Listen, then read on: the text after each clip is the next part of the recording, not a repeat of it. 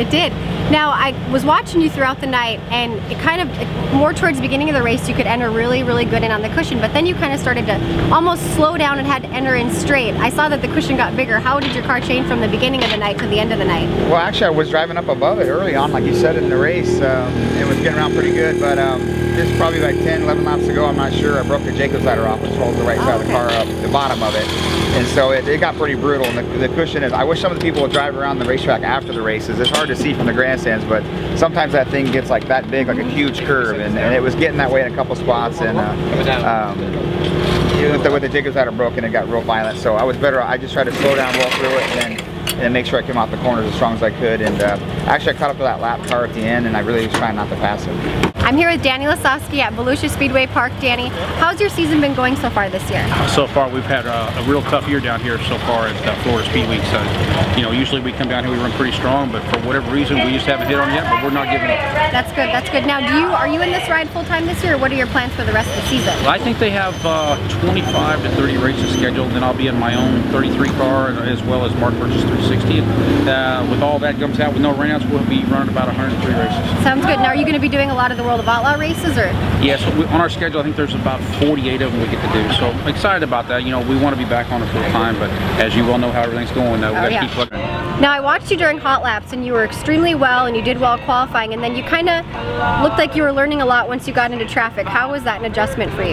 Yeah, it's an incredible adjustment. Just, you earn a whole new respect for all these guys, how they deal with the dirty air and traffic and everything. And you know, I can go out there by myself and turn some pretty good laps, but when I get in the race, that's when the whole learning process comes in. So every night I get more and more comfortable, and just gets better and better. But yeah, I mean, it's quite an adjustment. Now, what have you found the difference, you know, from racing from, you know, Goodyear's what they ran last year to Hoosiers this year? It's just, I seem a lot tighter. I feel like with the narrow tire, we're just kind of stuck on the right rear a lot more than we were before, and you know, we're just trying to find a balance that we need on the race car. You know, it's only been 2 nights with new tires, so you know, we're getting better, but we haven't got to where we want to be yet. Now, how long has it been since you ran on Hoosiers?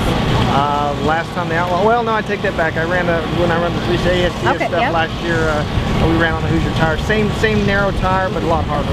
Okay. Well, good luck the rest of the weekend, Paul, and good luck with your new ride. Thank you. Thank you. I'm here with Casey Kane's newest driver, Darren Pittman. Well, you've had an incredible start to the season. You won the first World of Outlaw race, and you ran a close second last night. Seems like things are clicking well with you guys. Yeah, no, just couldn't ask for a better start.